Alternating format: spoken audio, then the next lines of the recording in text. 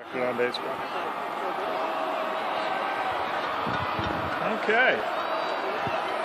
And this is Ken Kreitzer at Michie Stadium for WVOX and Sons of American Legion Radio. I have a chance to talk with Mark Holtzman, who's the Executive Director of non-baseball events at Yankee Stadium, everything else but baseball.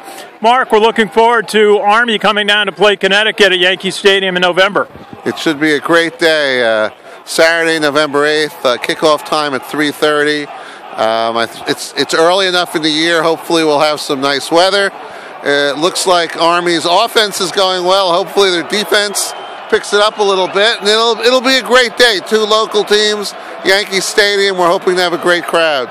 And football has become very important to the Yankees, supporting college football, high school football, and your bowl game at the end of the year. Why is football a big part of the Yankees events at Yankee Stadium? Well, that really goes back to the boss, George Steinbrenner, who, for those of you who don't know, most people just look at him as the owner of the New York Yankees.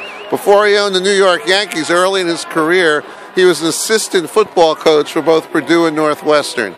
And college football was always a very close second to Yankee baseball for him. And one of his dreams was that at the new Yankee Stadium, it would be the new Yankee Stadium would be constructed so you could have college football there. And he believed for a long time that college football could be successful in the New York metropolitan area.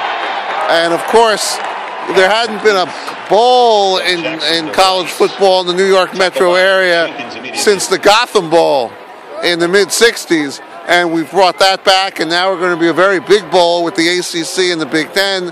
We have UConn Army. We have Lehigh Lafayette, which is already sold out. We're going to have 52,000 people there. So this was really the boss's vision. He wanted Yankee Stadium to be more than just baseball, and we're delivering on that vision. And Mark Holtzman, a special relationship between the Yankees and West Point. The baseball team came up here last year for an exhibition game. West Point band is often at Yankee Stadium performing. Just a very nice partnership between the Yankees and West Point. Well, yes.